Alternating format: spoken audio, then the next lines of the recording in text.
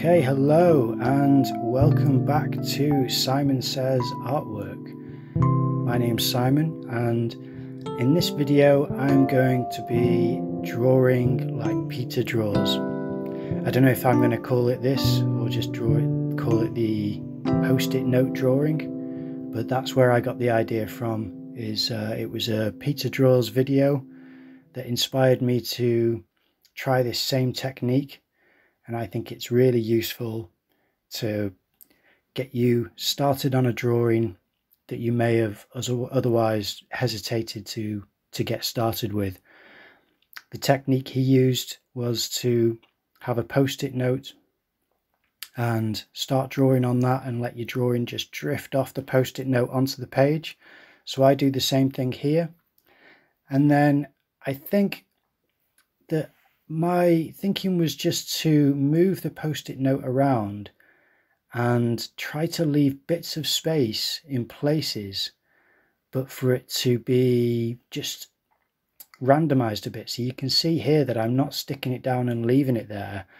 I'm just moving it around and trying to connect different corners of the post-it note with different aspects of the drawing, and it works quite well. You know, I mean, to use the different corners, so you can just turn it around and pivot it from one corner to the other and get quite an interesting abstract drawing. I'm using the what are they called? They're not oh wow, I've just lost the words. Let me think, get my brain together. Right. Here they are, the rotoring pens. They're not the ones which Peter uses. These are the PeterDraws pens, which are pretty similar as far as I'm aware. Yeah, they're really nice. They do have this single line weight to them, and I don't use them very often, but I do really enjoy them. And then I just keep moving it around and then trying to draw this kind of mutation kind of stuff in between. So it's not really drawing like Peter Draws, because Peter Draws does it in a way where he has his own patterns and marks that he makes. You know, he's really good at doing mandala stuff and then freeing himself from the constraints of a mandala to more just his own sort of design and abstraction. So I, instead of doing anything like a mandala, just go to this kind of mutation, you know, internal organ, splattery, gory type of stuff that you can see here.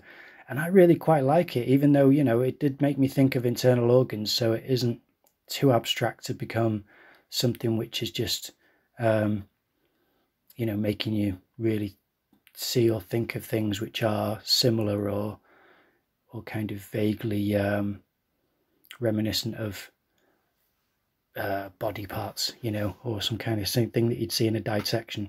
So that's why I've also drawn things which could be considered ribs, because I thought that could, you know, kind of frame it somewhat to have ribs on either side.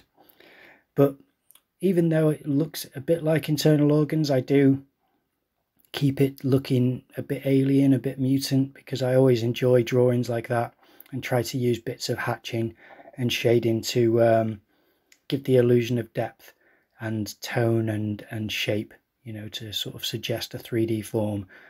And then there's bits of wiry, stringy lines that I also like to put in, or it could be considered hair, but I'm not thinking of anything specific. It's more just line after line, and I really like building up those collections of lines stacked against each other, because, you know, they can look amazing when you just stick to it and keep going. So that's what I do in this, to try and get some background tone so that it makes the other stuff that I've been drawing pop out a little bit more. Now the spaces were something which I didn't do with any forethought either. I just put the post-it note down and drew over them and around them, and then I didn't really consider what happens. But then after the drawing starts to develop, I do see that it's, you know, 3 boxes and then one small strip, which if you turn it portrait way, you know, if you turn it, you know, 90 degrees so that it's like a portrait picture, it looks like two eyes, a box nose, and a smiley mouth.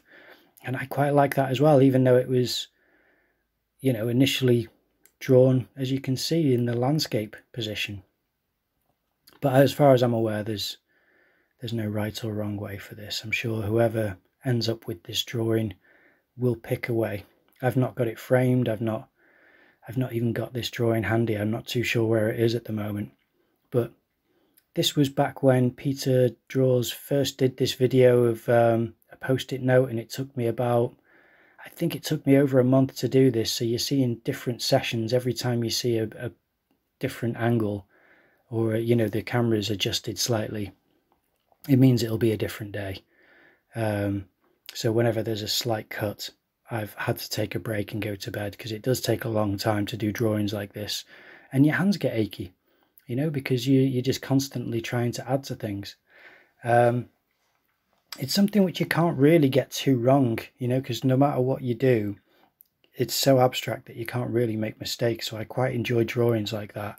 But at the same time, I say that, and if you look where the ribs are, I've done that hatching type of shading, and it's the ribs go into it, and that to me is, it just kind of hit me in a way which made me think I need to reconcile that by making the hatching darker to suggest that the ribs just go into it. So you'll see what I do here to try and fix that, which is I darken the ribs, which doesn't look good at first, but if you keep at it, I think it's just becomes a bit more interesting.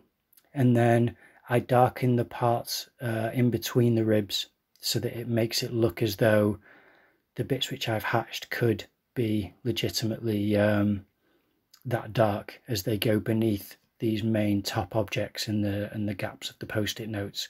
But it is supposed to still be quite abstract.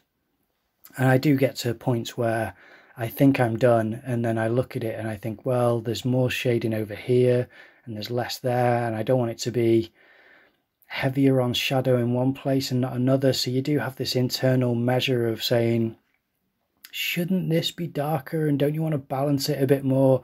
I certainly have that, and I recommend anyone who, you know, wants to draw more or wants to draw anything like this to really be tough on yourself and to look and think of what's wrong with it, but enjoy what's right about it, but try and think about what's wrong with it.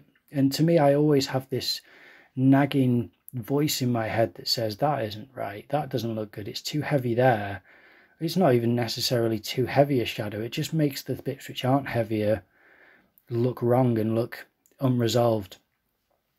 And that's what I'm working on. Sometimes it's the background, and at other times it's the bits of shapes that I draw in the foreground. But because I've created this loads of hatching lines in the background, it gives you this opportunity as well to start to create shapes in the hatching, which just means that you go back in on top of those lines, you go on top of them again, but you don't go over all of them, you just go over parts of it, and shapes just start to pop out. And it's not anything specific. Sorry, I've got a bit of indigestion here. It's nothing specific, so I do want it to all suggest certain things, but not be too literal. It was a fun drawing to do, and I do plan on getting it framed at some point, but it just didn't happen at the time, and so it got filed away. And I say filed away, it'll have been chucked into a box with loads of other drawings, but it's definitely not thrown away. I do have it somewhere. So you can see here I'm kind of getting there, but it's got shading in different places and not in others, so I start to go back over the stuff on top, you know, the stuff which is really quite white, except for the boxes of space which I want to try and preserve.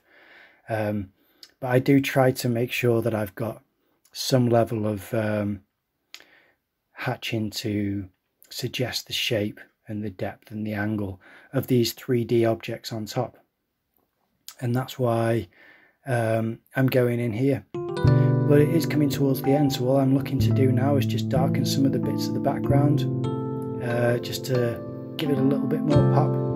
And then I'm kind of happy with how it's looking, because it's, you know, it's looking kind of quite dark, and I quite like that dark, gory look. And at the same time, the boxes almost look like a smiley face.